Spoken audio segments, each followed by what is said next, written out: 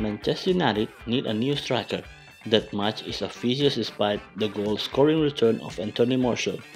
The Reds are seriously paying for their decision to let Romelu Lukaku leave without replacement. Thus, the good thing about football is there always another change. Anyway, today, with an interesting transfer update for you in that regard. The story comes from Corriere dello Sport, Monday print edition, translated by Daily Express. They're claiming that United are expected to sign the privileged 19 years old striker Erling Haaland in the transfer window. Somewhat widely, it's Serie A giant Napoli who expect the move to happen, with the club thinking Haaland could be on his way to Old Trafford in January.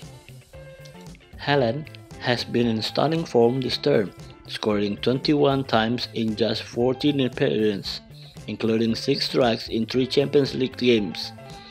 If anyone can land this lad, it's his Norwegian countryman Ole Gunnar Solskjaer. Sure, the RB Salzburg man will cost a pretty penny, and things could change if Haaland's current side progress into the latter stage of competition. Again, Haaland reinforced the belief that Solskjaer is looking to build for the long term as opposed to the quick fix. He needs time to implement his strategies so us fans and help him out in regard and remain fully behind the babyface assassin.